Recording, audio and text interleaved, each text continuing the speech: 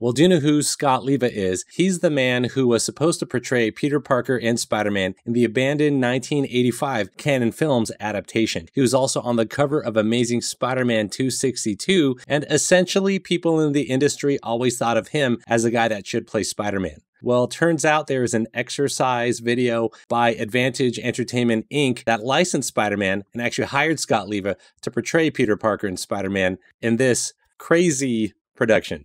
And several days later, in the offices of the Daily Bugle newspaper, Peter Parker, having just delivered the negatives for his most recent photo assignment, maybe a little help from Spider-Man is in order.